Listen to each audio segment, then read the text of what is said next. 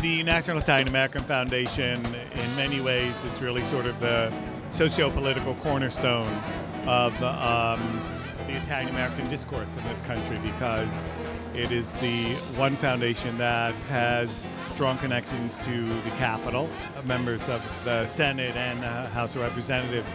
But it is also an organization that significantly supports the arts as far as an Italian American organization is concerned. So it's con tanto di cappello, as we say in Italian, our hats are off to them. Well, this is the third gala at Cipriani, but over the years, the foundation has had several galas in New York City. And New York is very important to the National Italian American Foundation because New York is very important to the Italian American community. The concentration of Italian Americans in the greater New York area, including New Jersey and Connecticut, is significant. And so that's why we're always interested and very supportive of our events here. This past year has been exciting for us. I mean, the last time we were here, we were looking at our gala in October coming up. Now we have our final gala in the Washington Hilton in October. After that, we move into the Marriott, Warburton Park, so it's 39 years at the Hilton. We're going to celebrate the ending of that tradition and the beginning of a new tradition this year. Expo 2015 is coming up, and we've been heavily involved in the U.S. Pavilion, so it's been a good year. Upside down when you holler, oh, babe. This is such an amazing evening, and I am just so honored to be part of it. I know that my grandmother, who passed away just a few months ago, would be so proud to see that I am here. So it is a culture and a heritage that is dear to me, and to be here tonight and to share the achievements of other Italian Americans is extremely special. What does it mean for you to be an honoree at this Niaf Gala?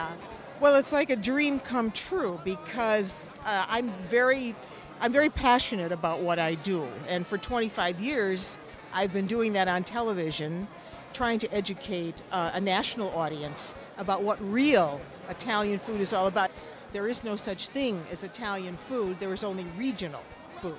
And this has been the mission of Ciao Italia over the last 25 years. So this is like a culmination of all the work that we've done over the last 25 years. A great moment of Italian American music.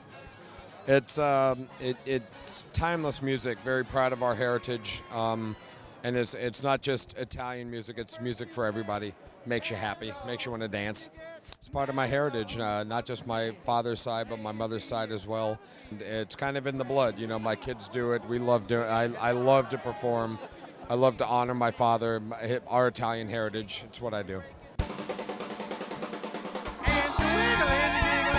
The National Italian American Foundation, when it originally started, was to be the voice of Italian Americans in Washington and to also improve the image and protect the image of Italian Americans in this country, to really make sure that we were respected for what we've contributed to the country.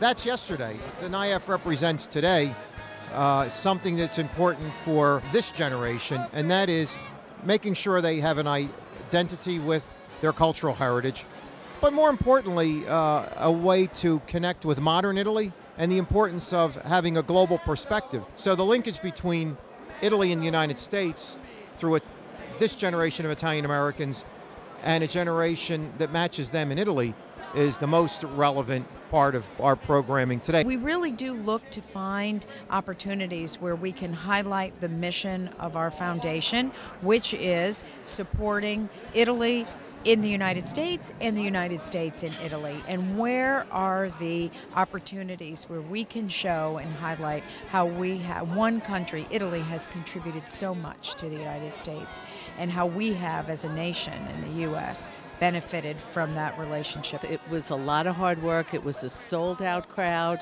There was great passion, great energy, and now we're on to our next gala, which is in October 24th, 25th in Washington, and we're all excited about that. So when you put your heart and soul in anything you do with the great passion of Italians and Italian Americans, it's very special.